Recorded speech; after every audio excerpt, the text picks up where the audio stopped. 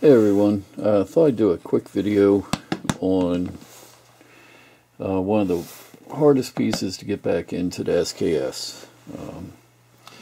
Couple tricks to it. For me it seems to be the trigger assembly. One of the tricks to get this back in is your safety right here has to be on.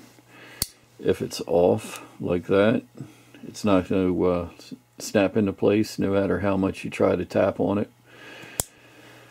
So make sure that the safety is on. Also, another part is this part right here that holds the trigger assembly in. You get a lot of dirt and grime that gets down in here and can affect the movement of this. Make sure to get that spray that really good penetrating oil, gun cleaner, clean that out. So let's put it back together here. Excuse the look of the SKS. I just got this yesterday, and it was coated in Cosmoline, so still have a lot of cleaning to do on it.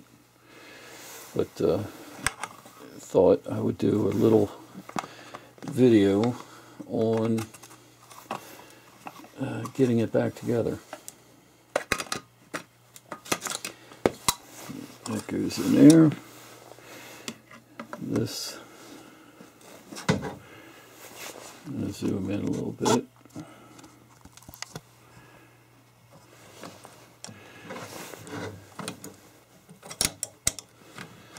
That goes in there.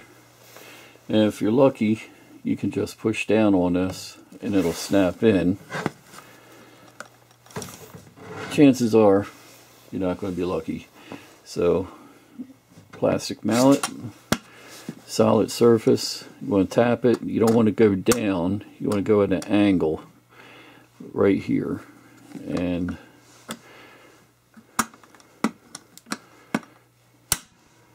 there we go. Let's make sure. So that piece has come through and locked there, and ready for the rest of the assembly.